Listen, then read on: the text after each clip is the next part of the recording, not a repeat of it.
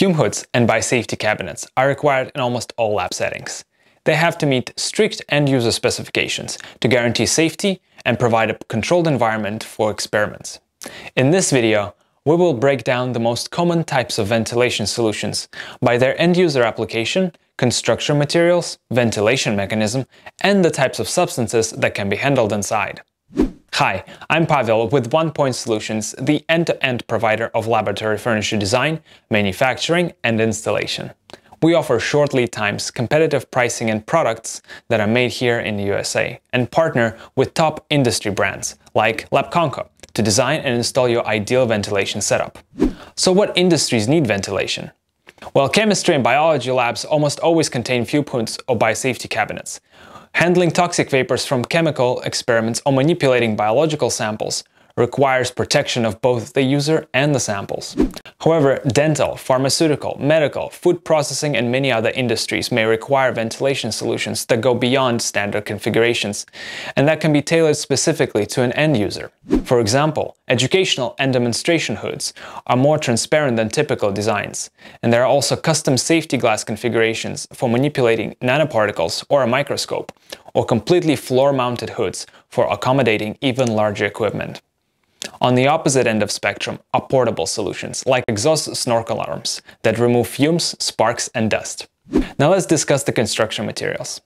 Typical fume hoods have powder-coated steel bodies, tempered safety glass sashes, chemical-resistant panel liners, and ventilation mechanisms. Depending on the kind of work being done, you may need specific countertop and liner materials. Stainless steel countertops are typically used for biological applications due to their anti-microbial properties, while phenolic or epoxy resins are best for handling chemicals. Liner materials include chemical-resistant fiberglass reinforced composite, PVC, or stainless steel, depending on the workflow. Fume hoods can be mounted on the base cabinets, may include sinks, various service fixtures, have adjustable legs, and removable panels for wiring and plumbing. Depending on configuration, fume hood assembly is typically done prior to installation on site to free up time for checkups. Let's talk about ventilation. Airflow, safety, and filtration are important for users and manufacturers. Ductless or filtered fume hoods or biosafety cabinets, as the name suggests, do not rely on external ventilation and use different filter types to trap chemicals or particulates. While being more cost-efficient than traditional fume hoods, they require filter maintenance. Conversely, hard ducted versions need to be integrated into existing HVAC infrastructure. Airflow monitoring systems can be added to hoods and cabinets to ensure safe handling and reduce costs.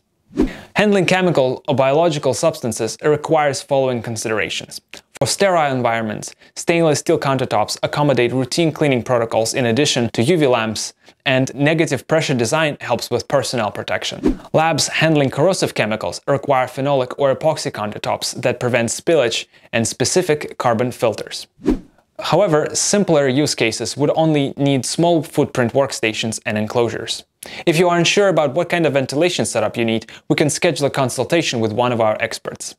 We understand that the choice of the specific ventilation equipment is guided by your laboratory's workflow, your safety requirements, and available infrastructure and space. So we're prepared to work with you and find a solution made directly for you. Hit the like button if you liked this video and if you found it helpful, and subscribe to our YouTube channel. Thank you for watching.